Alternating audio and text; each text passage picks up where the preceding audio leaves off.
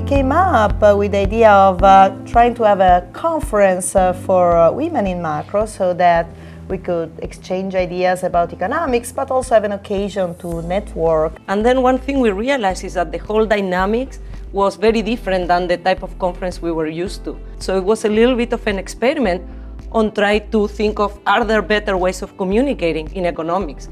So having a strong network that is enriching your professional experience is something that is important, that makes you more likely to be successful, and that's what we're trying to provide, for each other as well as for the new generation.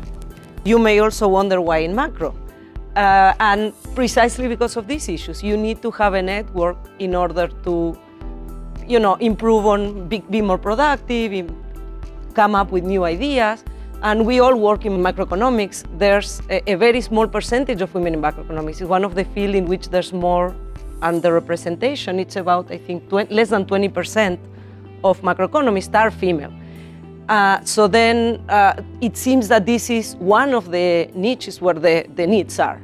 There is a paper by two colleagues of mine, Chan Tai-Sheh and Eric Hars, together with Chad Johnson and Pete Clino, that shows that the decrease in discrimination for women and other minorities in the workplace has been important for the increase in efficiency in the US economy in the last decades. I think this is a very insightful paper, and is speaks well to this issue. Why do we need to create an environment that is more supportive to women, and why we need to have more women in the profession?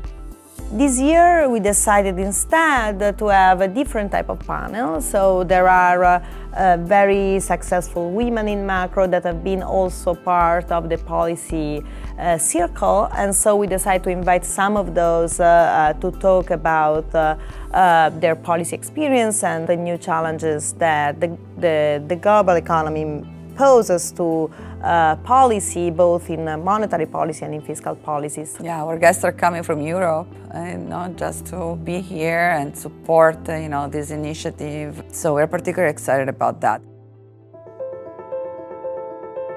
I think that is very important for more senior women who have been successful in navigate the profession to provide advice and help and support and mentor these young women to give them the occasion to reach their potential. But there is still a big gap between what is the share of women who made it to be assistant professor or even associate professor, and then there is a big drop in full professors. So the question is, it really seems that it's something about the profession that is wrong, because why is that women decide to start a career in economics and then in macroeconomics, and then they decide to drop out? This is where I think our conference may be helpful in offering a network and offering some help, some support, and try also to understand what are the problems that women face, maybe to be able to offer some solutions.